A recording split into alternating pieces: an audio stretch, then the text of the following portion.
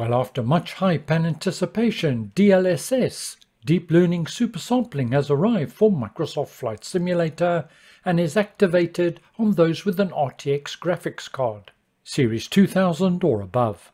DLSS was implemented as part of SimHanger 10, released in late September, and with it bringing the promise of improved FPS for our flights, for both our monitors and VR headsets. In this video we're going to look at performance in both, and see whether it lived up to expectation or was it just hype. This is the SimHanger, my name's Mark, thanks for watching, and let's get started. We'll be jumping to the results shortly. If you're unsure of what DLSS is and what it does, then check out this video, link in the notes below. Also, we're talking about DLSS 2.0 and not DLSS 3. That's a completely different animal and is not yet released into the market. For more details, check out this video, once again link in the notes below. We should note that it's still early days for Microsoft Flight Simulator and the DLSS implementation.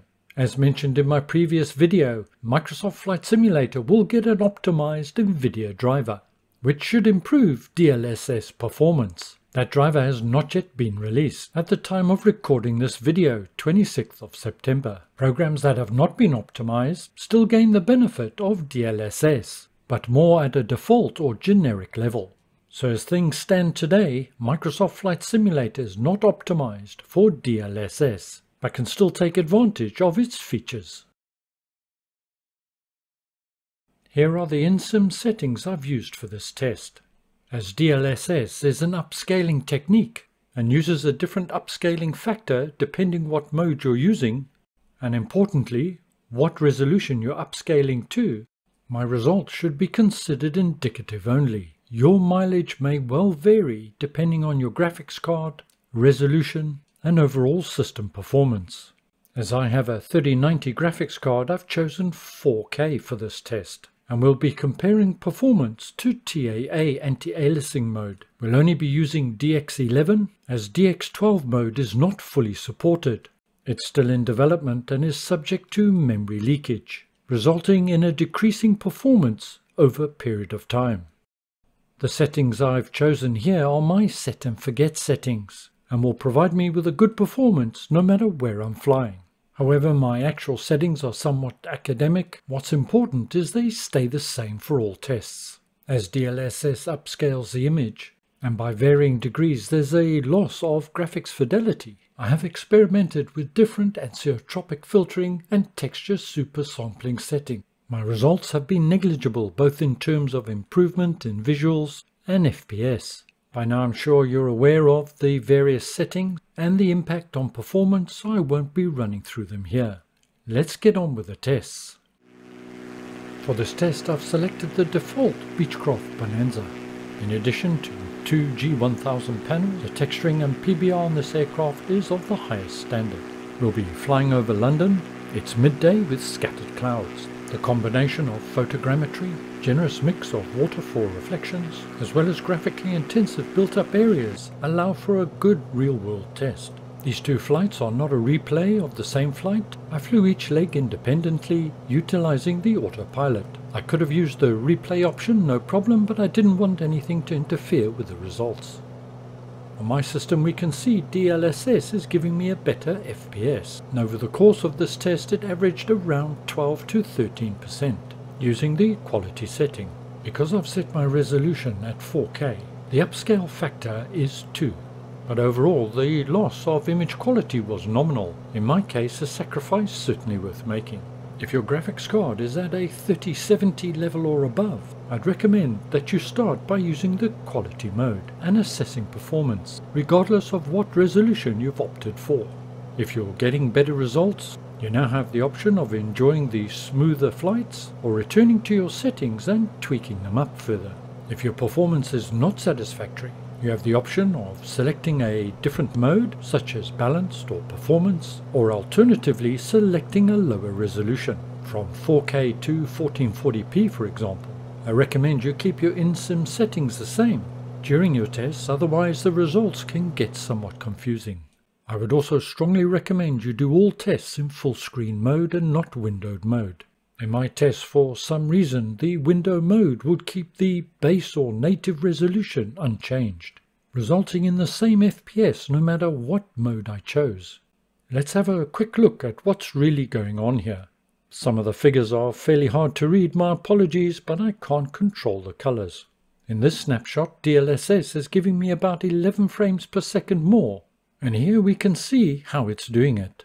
At quality mode, the render upscale is ×2, and here we can see DLSS is actually rendering it at 1440p and then upscaling to 4K, whereas in TAA mode, the base or native render is 4K. DLSS is rendering the image faster. We can get an indication of that by looking at the median under DLSS, which is 10 millisecond, compared to 14.4 milliseconds under TAA. And whilst I give with one hand, I shall take with the other. Yes, there's a penalty to using DLSS. As it's an upscaled image, there'll be a loss of graphics fidelity, and that degree of loss will depend on what mode and resolution you're using. In my case, because I used the quality setting, the upscale factor was only 2. If you're using balance, for example, the upscale factor will be 3, or thereabouts. So the initial render will be at 1080p. The conversion from 1080p to 4K will impose a bigger penalty than 1440p to 4K. It's a matter of balancing the increase in FPS to the image rendered in front of you. If you want the benefits, you'll have to invest a bit of time.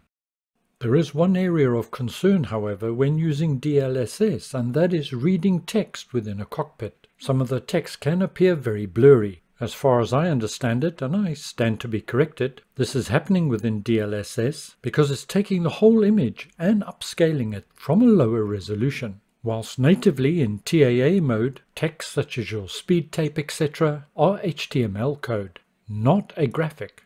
Asobo are aware of this, and I'm sure they're discussing this issue with NVIDIA. However, the very nature of DLSS and what it's doing means this is no easy fix. And one option that Asobo are looking at is to mask out the HTML code so it's not part of the DLSS upscale. I imagine Asobo are waiting to see what the optimization from NVIDIA will bring prior to making any changes. If you have a graphics card that's capable of running at 4K and utilize DLSS on quality mode, you'll find the penalty is nominal. At other modes, the penalty increases proportionally, and in my tests I find that especially so in VR. Here are my settings, and once again we'll be pitting TAA against DLSS in quality mode. And within the DLSS options we have exactly the same as we have for monitor mode. Balanced, performance and ultra performance options. For TAA my render scale is 100 and I don't recommend you change that. Within the VR settings you now have a reprojection mode. I'm leaving that off as hopefully I won't need it. I'll get enough frames just using DLSS. Once again, these are my set and forget settings that I found will give me a reasonable performance no matter where I fly. I'm not immune to micro pauses, but they're few and far between. My tests are done with the HP Reverb G2 using Windows Mixed Reality. You'll know which settings are the heavy hitters, so I won't be covering that today. The only one I'd like to highlight is off-screen terrain pre-caching. Again, it's system dependent, but experiment with different settings here. It can have a marked difference on the FPS achieved. My thanks to VR Flight Sim Guy for bringing this issue to my attention. It's a big hitter. My OpenXR tools for Windows Mixed Reality settings are as shown on screen. Preview mode is on, custom render scale is set at 100%, and again I strongly recommend you don't change this. If you need to dial back your render scale to achieve an acceptable performance, well, in my opinion, you may well be better off not using DLSS for VR at all. Stick with TAA and use the OpenXR toolkit. This may well yield better results. If you do use the DLSS mode in VR, then make sure you don't use the upscaling function within the OpenXR toolkit. They're both doing similar things. If you do, you won't get the results you're expecting. For my test today, I've disabled the OpenXR toolkit. I'm not using it. I've applied all the same parameters as I did for my test on my monitor. Everything is exactly the same. and both comparisons are individual flights. Regular subscribers will be aware that my set and forget settings in VR are designed to give me 32 to 33 FPS in high density areas, allowing me to fly wherever I want and still get a smooth performance. Both of these modes worked very well for me. It was smooth, and we can see the DLSS performance is significantly higher than that of the TAA mode. I haven't exactly measured it, but we're looking at about an additional 10 frames. At the quality mode setting, that's an improvement of over 25%, and that's significant. The same limitations and restrictions apply as covered earlier in this video. I found the blurriness of the numbers not too bad because I was only using an upscale factor of 2. Whilst not shown here, I also tried at balanced and performance mode, and by the time I got there, whilst most of the numbers were almost unreadable. So in terms of legibility, well, the upscale factor is critically important. With these results, I can now return to my in-sim settings and tweak them up a bit, whilst maintaining a fluid flight. So this early implementation of DLSS in Microsoft Flight Simulator is a mixed bag, but overall it's a step in the right direction and largely positive. The reality of the situation is DLSS is not really aimed at those on 3080 Ti's or 3090s. Those that will get the best benefit or the most benefit from DLSS are likely to be those on lower end and mid-range systems.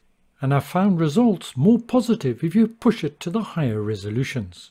But like most things in Flight Sim, it's a trial and error until you find just what's right for you.